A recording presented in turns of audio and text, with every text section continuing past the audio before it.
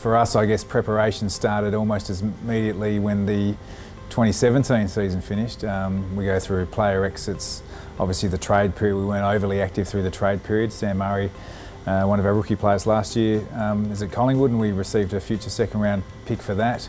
Then through the draft, we thought we brought in some really exciting young talent in the draft, and I'm sure we'll see those players in the next couple of years become permanent members of the squad. We had a fair turnover of coaches. We brought in Steve Johnson from the Giants and Geelong as a recently retired player, Dean Cox from the West Coast Eagles, obviously a champion player, but also coached there for the last couple of years.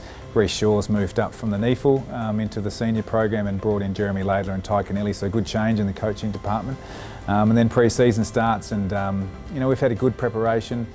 Culminates in the JLT series. We felt our form was okay. We got good minutes into our senior players and saw some exciting things from our young players, and it all starts now as we head to Perth and take on the Eagles. The AFL have set up a number of mechanisms to equalise the competition. On field we see the draft and the salary cap, and now we're starting to see off field the introduction of what's called the soft cap. And basically what that has forced clubs to do is to look at ways to do things better, be more effective and efficient with the money that you've got and what you can spend, but still trying to innovate and get ahead of the curve. So we're in that transition phase at the moment. We're a club that's been, we think, progressive over the past couple of decades, and we've identified areas where we think we can get better, and we have addressed that through the draft, and obviously there's free agency and trade as well, so plenty of things to keep ourselves occupied.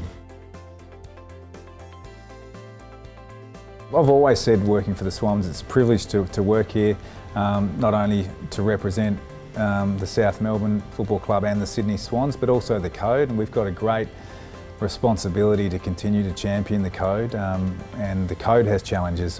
Certainly in the eastern suburbs of Sydney, green spaces at a premium. That impacts us directly.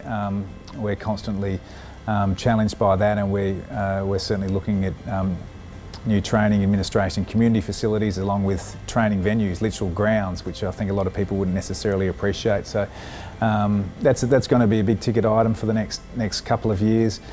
Clearly the development of the game, certainly in the youth girls and the women's space, and the introduction of the Youth Girls Academy as part of the QBE Sydney Swans Academy is a really important part.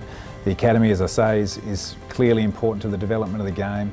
And as a club, we take strong stances on things outside of football which we know are important, not only to us, to our members and supporters, and the Reconciliation Action Plan and the Diversity Action Plan are really important parts of our club, and we make no apologies about that. We are a football club, we're out there to win games of football and hopefully ultimately premierships, but we also understand that we've got a platform to champion societal causes, and we'll continue to do that.